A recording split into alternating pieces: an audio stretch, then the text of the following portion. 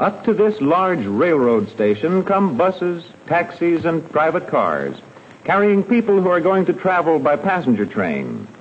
At the entrance to the station, the cars stop and the people get out. Thousands of people pass through here every day on their way to and from trains. If their train is not ready, they may stay in this large waiting room, walking about or sitting on big benches. They must go to the ticket window and get tickets before going to the train. Inside each window is a ticket seller. Each one who rides on the train must buy a ticket to the place where he is going. Money from tickets helps pay the cost of running the trains. Near the trains are gates through which passengers must go. A gateman looks at the tickets to be sure that each passenger is on his way to the right train. It is almost time for this passenger train to leave the station, and the passengers are hurrying along the glistening sides of its coaches. The train will be pulled by this big streamlined diesel-electric locomotive. Its engines are warming up, and inside the cab sits Mr. Schroeder, the engineer who has driven locomotives for many years. He is always ready. Inside the locomotive further back is the attendant, the engineer's assistant. He stays close to the big motors, for his job is to keep them in good running order. Burned gases from the engines go out through these pipes in the top. Each passenger can take a trunk with him free, and the last of these is going into the baggage car.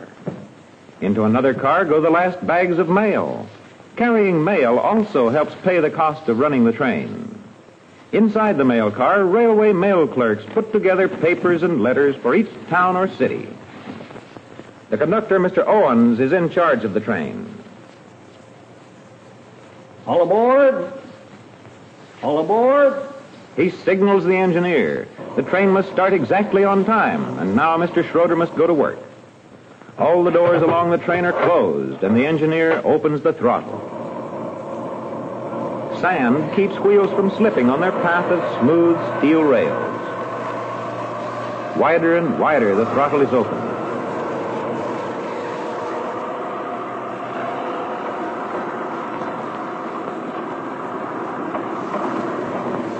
The long train gathers speed as it winds its way along the tracks. Leading from the gates at the big station are many tracks, which gradually join each other farther out. A train dispatcher knows on which track each train should run, and he switches each to its proper track. The trains run under banks of signals which show the engineers whether they should go ahead or stop. Here is a signal ahead now. It is set for stop. Mr. Schroeder, the engineer, with hand on the brake, sets the air, and iron brakes close on the wheel. Now the signal changes to go. And again the powerful locomotive pulls the train ahead. It is safe now to pass the signal.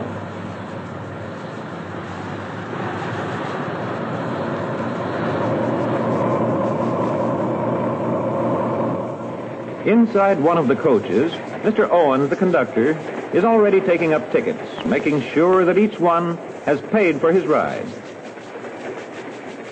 The passengers have comfortable seats. They can sit up or lie back easily if they want to rest. Overhead, out of the way, are racks filled with bags and parcels. The cars of the train are joined snugly together by a part called the vestibule. A highway crossing is ahead.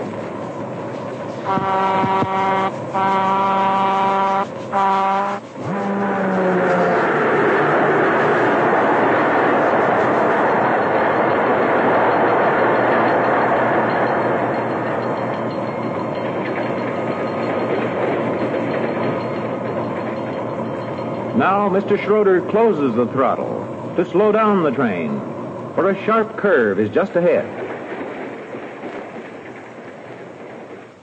The engineer knows exactly how fast he can go with safety.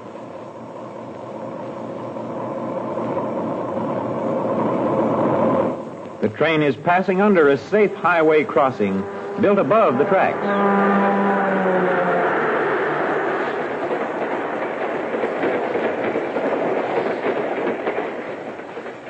And now it runs alongside a river. The river valley is level, so it is an easy place to build level tracks. The last car on this train is called the observation car. Plenty of windows and seats all about. Here there are desks where passengers may write letters, and easy chairs and lounges where they may sit comfortably and chat with each other while they enjoy such sights as this beautifully winding stream.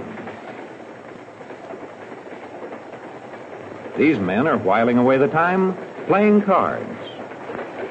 Those in the observation car now see a long freight train, cattle cars, empty coal cars, and a powerful steam engine.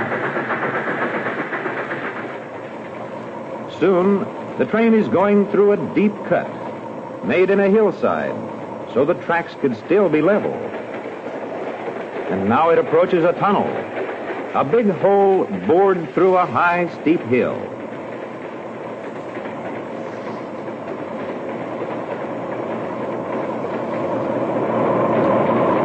This tunnel is at historic Harper's Ferry.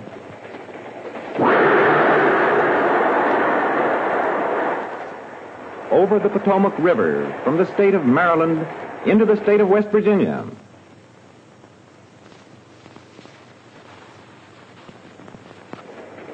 It is mealtime for the passengers, and this is the dining car, an excellent restaurant that is part of the train. The steward shows the people to their seats and gives them menus, large cards with lists of food, so that each can choose the kind of food he likes. Some are already eating. A dining car is a great convenience to people traveling long distances by train. The food is brought in by waiters who are clever at balancing their large trays as the train speeds along. When the diners have decided what they want, the waiters go into the kitchen and repeat their orders to the chief cook, who is called the chef. He must keep many kinds of food on hand. The cooks are clean, and the kitchen of the dining car, although small, is kept spotless. A good meal in the dining car is a pleasant event for passengers during a long ride. Up in his cab, Engineer Schroeder has no thought of food. He must watch the track ahead.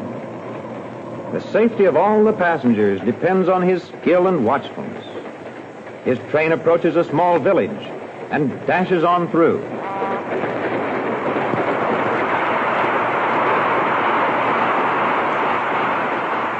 The big steel rails sag under the weight of the rushing train.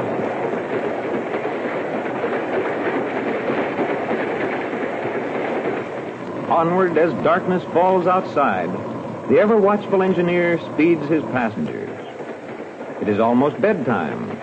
The Pullman porter begins to change seats into beds, taking out backs of seats to make bottoms for beds called berths. Above the seats, he unlocks a big curving door, and inside finds more articles for making up the berth: mattresses, sheets, and pillows. Some he takes out of the berth for the one below, and others he will use for the berth above. Those who are not yet ready for bed may have tables, magazines, newspapers, and writing materials with which to while away the evening. And always Mr. Schroeder alertly watches his locomotive and the track ahead, in the dark of night, through villages, around curves, through cuts and tunnels, over high bridges. The porter, having made up these two berths, puts in position a little ladder for the passenger who is to sleep above. Through the night rushes the train, its headlights shining on the rails of the track. The attendant, ever on watch over his motors, they are watching the track ahead. The safety, the lives of all his passengers depend on the skill and watchfulness of the locomotive engineer.